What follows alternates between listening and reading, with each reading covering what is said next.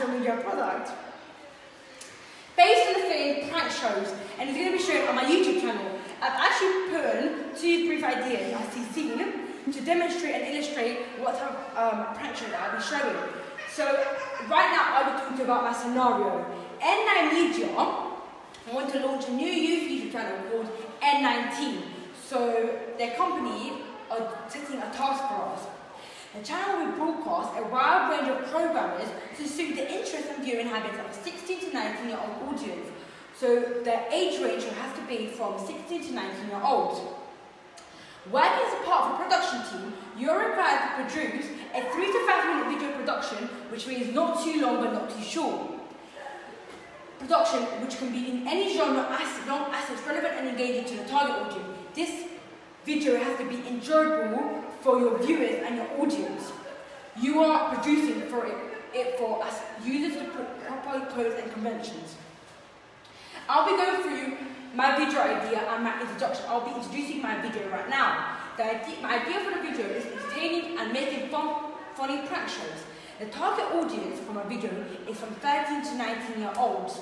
The video will be shown on YouTube, like I said. My plan for the video is to do prank videos. There will be different pranks every time I'll upload. There will be a selection of 5 types of videos I'll be uploading to my YouTube channel.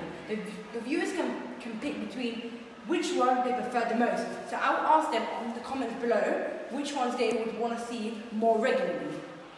My target audience for the prank show is for people in their mid-teens from 14 to 17-year-old, as there may be some jokes or actions that younger people will get influenced by, which will not be good role model for them, which will be seen as a not good thing. I will talk to you about my beginning, middle, and end. So the setting for the video will be at home in the toilet. This will appeal to my target audience because it will be entertaining and funny and enjoyable to watch. I will use natural lighting to make it look less and not obvious for the prank. So I won't be using any ring lights because that would obviously make it more obvious. I will be wearing clothes based on the prank because it would make the video much funnier.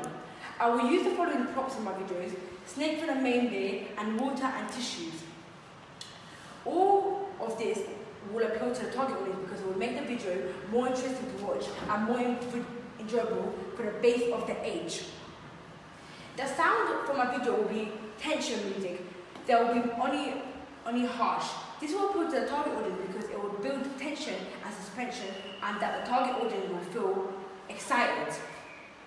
I'll be using my school equipment, including camera and props I'm using.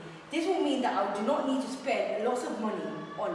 I don't need, but my video will still look more professional because the camera and the props I'll be using. I will also get sound from YouTube, so I won't need to pay for it. Again, which will make it less cheap, which will make it more cheap.